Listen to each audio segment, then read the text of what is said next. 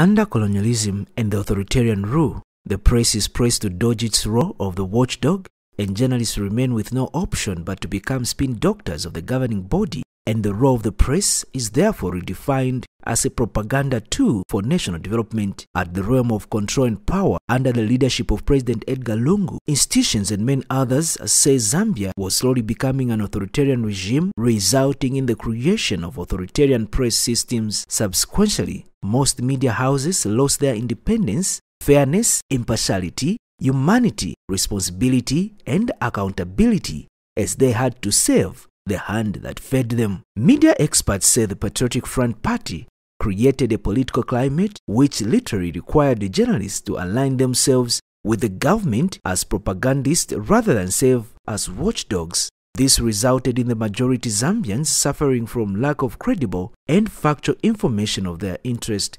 Many institutions that condemned the Patriotic Front Party and its leadership for their wrongs were tagged as opposition. The media space under the PF regime completely shrieked to the level of wanting to close social media platforms.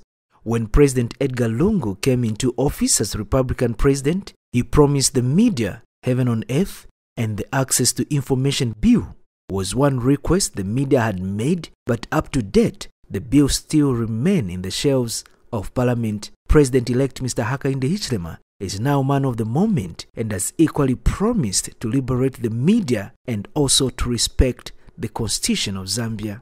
We pledge to the people of Zambia that we will foster a better democracy. A better democracy, rule of law, being integral to that, restoring order, respecting human rights, liberties and freedoms, choices, media. There's a new dawn for you. No one will tear gas you in the exercise of your duty.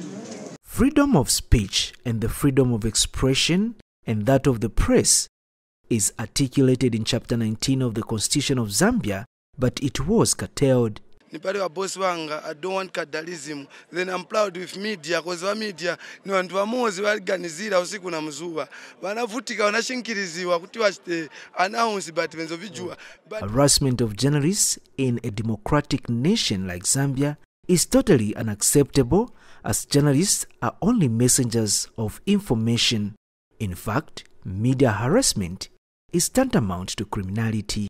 It is the hope of every professional journalist to see a liberated and economically free media with better working conditions for journalists, as this will restore impartiality, objectivity, truthfulness, accuracy, fairness, and factualness.